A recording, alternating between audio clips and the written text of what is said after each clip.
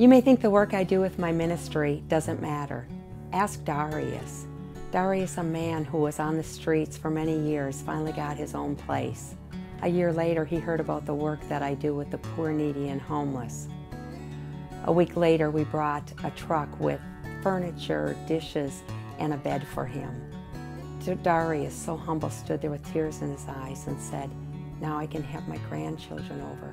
They never had a place to sit." I had listed a headboard for free on Craigslist. The second person that got a hold of me wrote and said, "I need this. I'm a single mother who has 2 little girls. I've been in and out of women's shelters with them, and I finally got my own place." We were able to get 23-year-old Lauren, whose husband's in jail, and her 2- and 3-year-old daughters everything that they needed for their apartment, including a Christmas tree.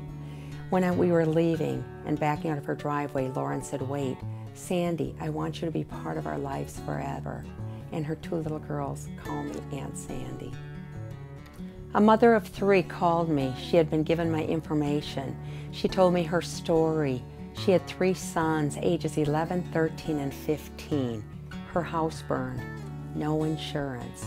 She said her boys were hungry. I called a fresh market and went there and filled my small car with 5 shopping carts full of food for this lady. She stood there in amazement and she said, "My boys have been hungry more days in their life than they've been full." The stories are varied. The names are different, but everyone wants one thing. Everyone wants to know that someone cares as they struggle to put one foot in front of the other. In 2 months' time, using my garage as a warehouse, we were able to furnish 17 apartments completely for homeless who got off the streets last year. I love what I do. It has enabled me to bless people and help them get off the streets.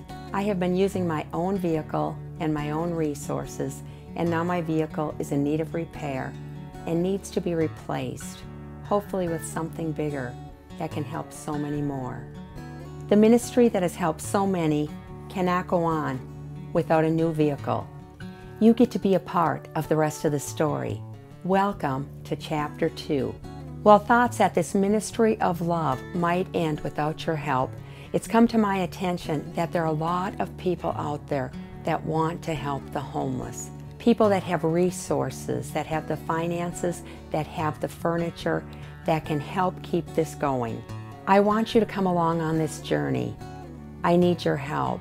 I can't do it alone anymore. Even though I need your funding, I need so much more. I need your heart for giving. Will you help me? Will you join this ministry?